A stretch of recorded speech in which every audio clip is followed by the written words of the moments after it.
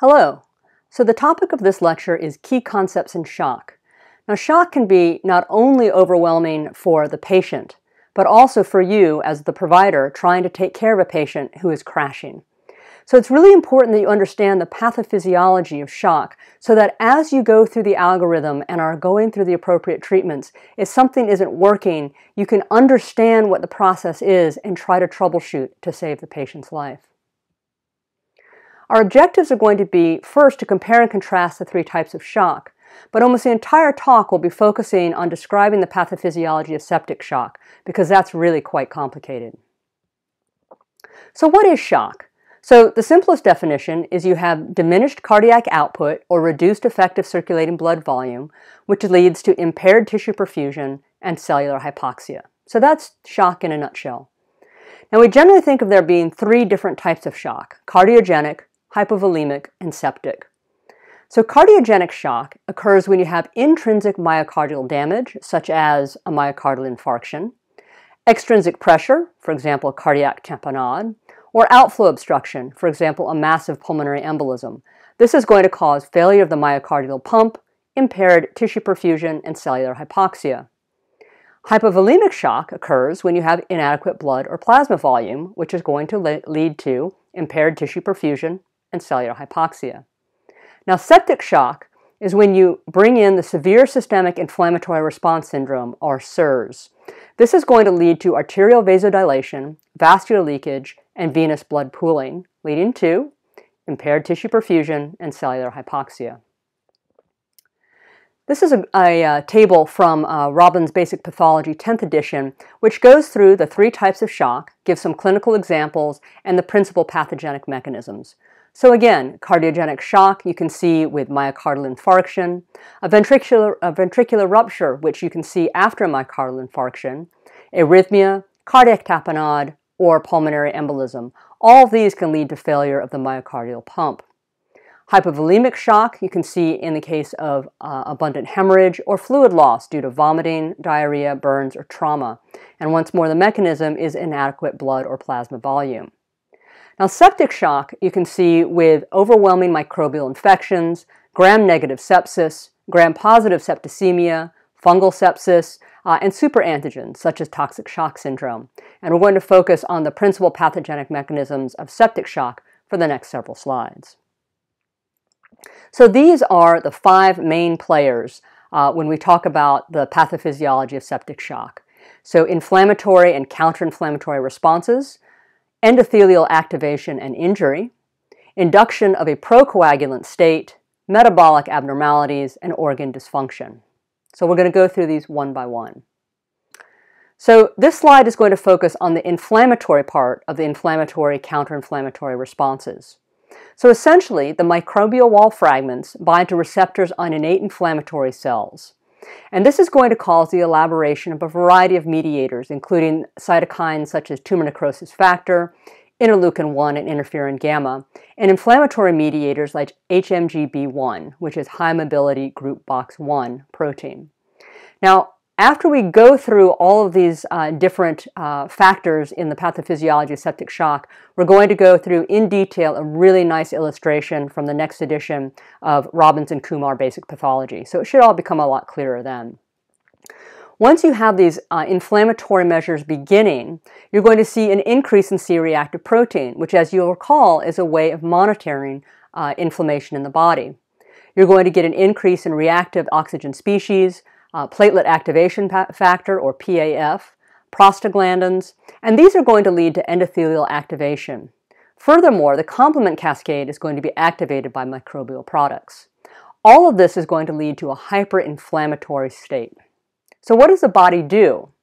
Well, it's going to try to retain homeostasis or return to homeostasis by bringing in some immunosuppressive mechanisms. So these are a variety of proposed mechanisms, such as a shift from pro-inflammatory Th1 to anti-inflammatory Th2 cytokines. In addition, the body will begin producing anti-inflammatory mediators, such as soluble tumor necrosis factor receptor, IL-1 receptor antagonist, and IL-10. Lymphocytes will begin undergoing apoptosis, and there is an immunosuppressive effect of apoptotic cells. Furthermore, we'll have the induction of T cell energy. So basically, we're going to have a seesaw back and forth between inflammatory and counterinflammatory responses in the body. The next major factor is endothelial activation and injury. So you have this pro-inflammatory state, which we just discussed, and we're going to get endothelial cell activation. When this happens, you get a loosening of the endothelial tight junctions, leading to vascular leakage and tissue edema. This is going to reduce your downstream perfusion because you no longer have the intravascular volume. You also have the release of a lot of vasoactive inflammatory mediators, such as nitric oxide, C3A, C5A, and platelet activating factor. What these are going to do is they're going to act on the vascular smooth muscle, causing relaxation, leading to systemic hypotension. So once more, this is leading to decreased tissue perfusion. The next major factor is induction of a procoagulant state. So there are a number of pro-inflammatory cytokines that are being released in this inflammation that we're seeing. These pro-inflammatory cytokines are going to have a variety of downstream effects.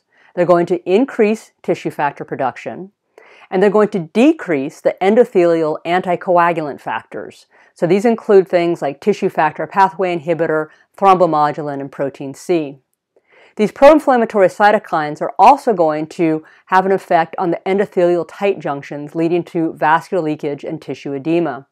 They're going to increase plasminogen actor inhibitor 1, which is going to decrease fibrinolysis, all of this leading to increased coagulation.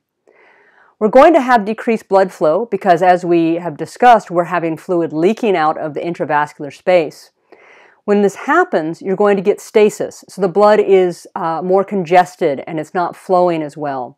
Now, as you recall from hemostasis, one of the ways that we maintain hemostasis is that we have washing away of activated coagulation factors. But without vigorous, good blood flow, we don't get this. This is going to lead to systemic thrombin activation and the formation of fibrin thrombi. So this is really not good. It's quite dangerous for the patient. This is going to lead to disseminated intravascular coagulation. So another factor that comes in the pathogenesis of septic shock is you're going to notice that your patients are going to have metabolic abnormalities, primarily hyperglycemia and insulin resistance. The reason that they get this is because there are a variety of factors that we've mentioned that are elaborated, partially due to stress. So TNF, IL-1, glucagon, growth hormone, glucocorticoids, and catecholamines, the last three are elicited by the stress response, are going to lead to gluconeogenesis. And this is going to result in hyperglycemia. In addition, you have pro-inflammatory cytokines that are going to suppress insulin release while promoting insulin resistance. And they do this by impairing expression of GLUT4, a glucose transporter. Now, hyperglycemia is going to decrease neutrophil function, and the cellular hypoxia and decreased oxidative phosphorylation are going to lead to lactate production and lactic acidosis. So this is why when your patient is going through septic shock, you need to be keeping an eye on their arterial blood gases and see if they're having acidosis so that you can treat that. And finally, we have organ dysfunction. So we have the systemic hypotension with interstitial edema and small vessel thrombosis. All of these are going to lead to decreased oxygen and nutrients to the tissues. Oxidative stress is going to damage the mitochondria and further impair oxygen use. The high levels of cytokines and the secondary mediators are going to impair myocardial contractility and cardiac output. And the increased vascular permeability and endothelial injury is going to perhaps lead to acute respiratory distress syndrome. So you can see why so much is going on in this patient who has septic shock that needs to be addressed through fluids, through pressors, keeping the intravascular volume moving. All right, so now we get to spend some time looking at this really fantastic figure, because I think it really puts everything together. All right, so we'll begin at the top. So we have microbes and microbial products. And these are going to have these, what we call the pathogen-associated molecular pattern, or PAMP, which is going to be recognized by our inflammatory cells here by toll-like receptors, or TLR. All right, and these can cause direct endothelial injury, right, and endothelial activation. Now, once these neutrophils and monocytes are activated through binding to PAMPs, they're going to begin releasing cytokines and cytokine-like mediators. So I already mentioned TNF, IL-1, and HMGB1.